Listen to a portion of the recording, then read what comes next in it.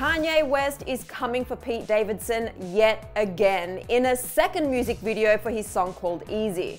Let's get into it.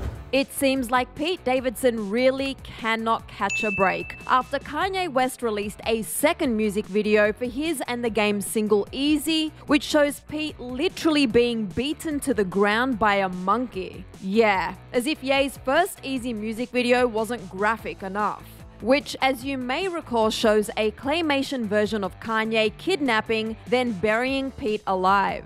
The video ends with a final frame that reads, "Everyone lived happily ever after, except Skeet. You know who. Joke, he's fine," with the word Skeet scratched out. But apparently his first music video wasn't enough of a jab at Pete, and now a new animated video has been released where this time a skinned monkey does the dirty work of attacking Pete. Let's just say the whole thing is just as disturbing as it sounds, as Ye raps the infamous line, "God save me from the crash just so I can beat Pete Davidson's ass." The monkey beats a blurred out version of Pete, who is seen wearing a hoodie that says Skeet, Ye's famous nickname for his ex's new flame. Which, as you may recall, is the same skinned monkey that appears on the cover art for Eazy. But while Pete might have just found himself getting attacked yet again in Kanye's latest music video, thankfully he seems pretty unbothered by the whole thing. It seems like Pete is brushing off Ye's latest antics and is moving forward with some exciting projects, after it was recently revealed that Pete will be teaming up with longtime SNL producer Lorne Michaels to create a new comedy series about himself, titled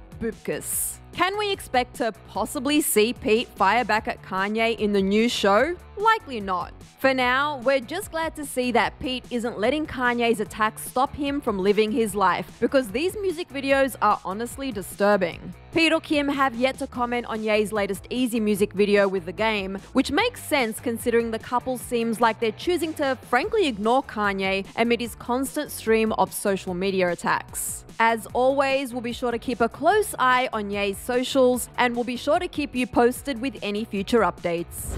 For more on Kanye West and his recent poem about death, click right over here for the full rundown. After that, let me know your thoughts on Kanye coming for Pete again in a second music video in the comments section below. I'm your girl, Sussan Mourad. I'll catch you later.